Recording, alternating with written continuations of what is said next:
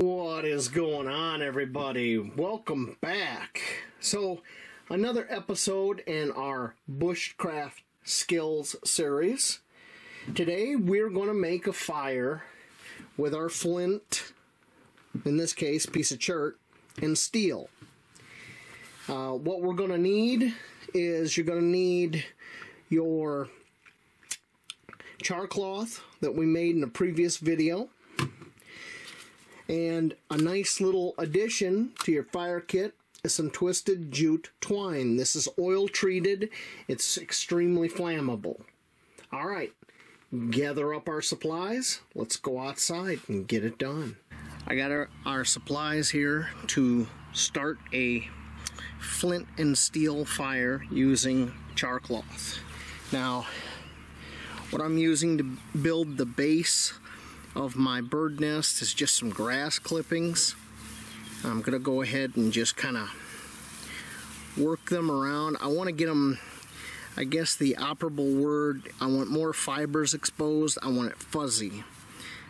Okay, now a nice little trick that makes your job a lot easier is to get yourself some twisted jute twine. This is oil treated, it's extremely flammable, and it'll help you have some successes as you learn how to do this. Cut a piece of it, break it down until it's smaller parts. You just want fibers, you want like hairs. Just keep breaking it down. And we're going to add this to our bird's nest, and this will give us that extra little oomph.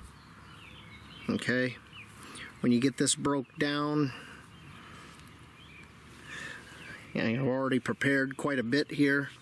We're going to add this to our bird's nest.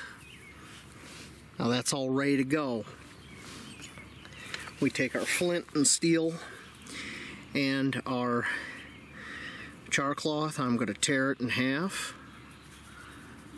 and then I'm just going to add some more tears here and there to expose more fibers.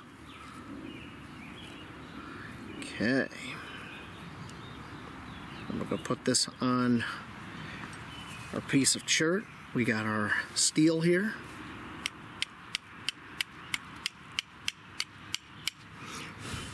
Nope, didn't catch that one.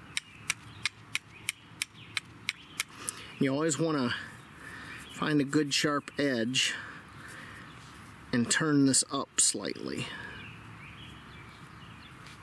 Okay. We caught one right there.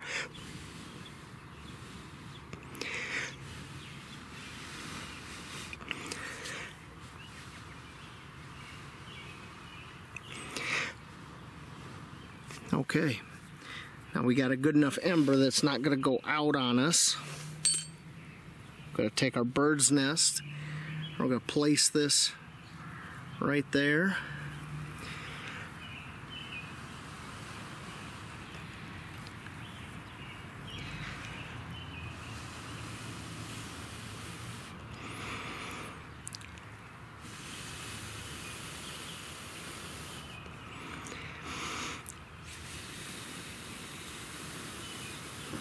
And there we go. And then that would go into our prepared bundle of wood to start our fire. And it's that easy. You just keep blowing on it. But see, the real trick there was the twisted jute twine. It's oil treated, and that goes up. But if you have dry enough material, like long bladed grass that you've really worked into your bird's nest, it'll burst into flame like that too. You got a good coal going. And that's how we make a flint and steel fire using char cloth. So that's it.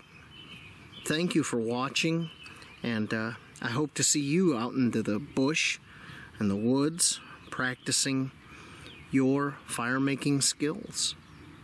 Have a good day.